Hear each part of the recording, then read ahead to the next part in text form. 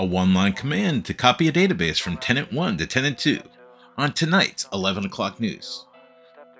I mean, Tales from the Field. What you want to be? Step 4. Everybody just do your thing. Wake up, today's gonna be a good day. Wake up, today's gonna be a good. If this is your first time finding us on Tales from the Field, welcome my new friends. Give us a like and give us a subscribe. We got our first cool fronts, y'all, down here in the southeast of North America, and I can tell you what, it's a little bit chilly. One thing I'm not feeling the chill from, though, is you, the subscribers. Thank you so much for keeping us warm and cozy.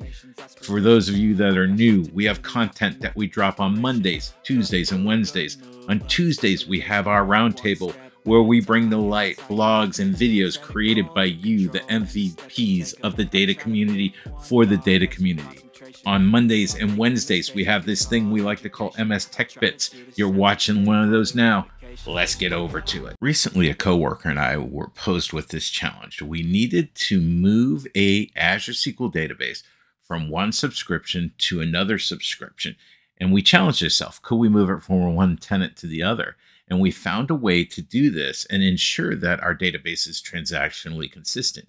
You can see here in our documentation, a database copy is transactionally consistent snapshot of the source database as of the point of the time the copy request is initiated. So the next thing we need to do is we went through our documentation, and this will be provided in the link of the description of the video. And we scrolled down and we kept looking for different ways to do this. And then we came across this little gem here within our documentation. We have this T-SQL that we can run.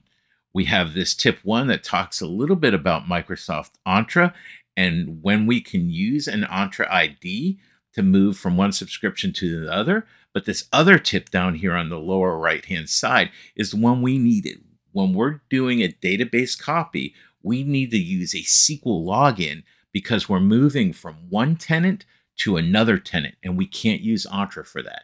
So we decided, hey, this would be a cool little demo. We're going to have two environments. This one here in the East US, this is our SQL Server instance that has our Stack Overflow 2013 database. This is our source server. Then we're going to have our target server here. This is going to be in the Central US. This is in a different tenant. So we have those two environments. Here in ADS, you can see I'm connected to Tenant 1 Sub 1 on the bottom there. And then on the top, I'm connected to Tenant 2 Sub 2.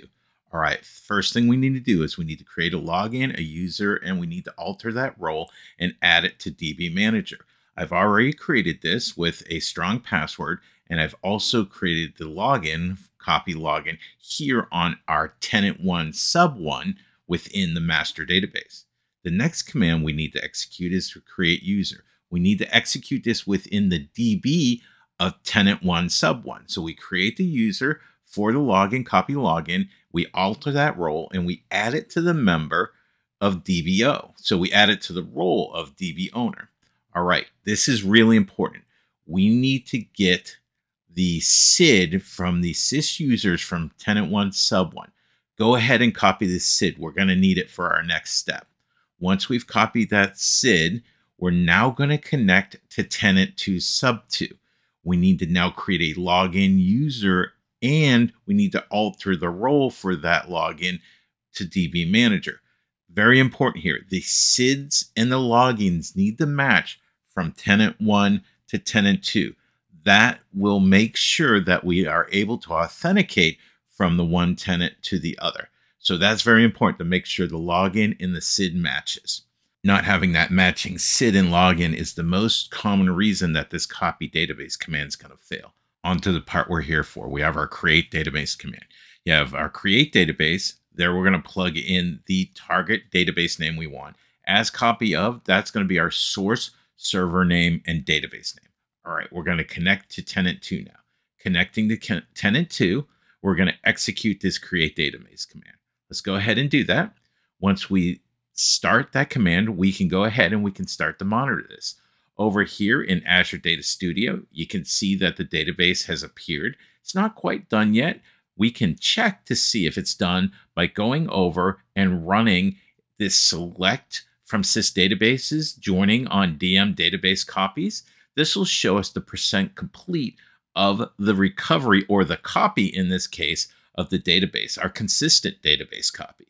If we run it one more time, you're going to see here we have a percent complete, woo, of 100%. We'll run that one more time, and it'll show that it's done.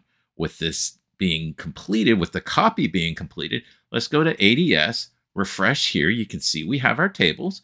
Let's go ahead and let's right mouse click there on comments, select top 1000, and look at that. It returned data.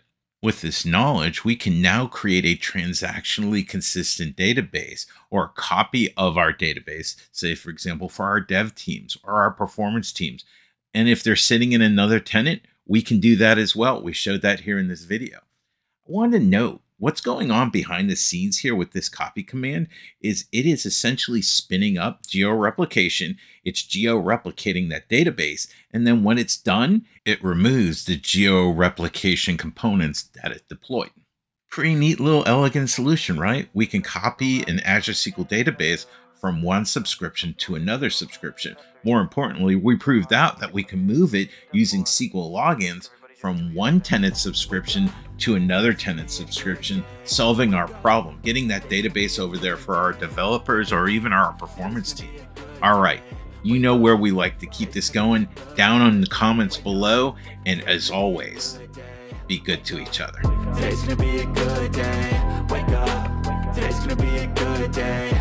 Wake up.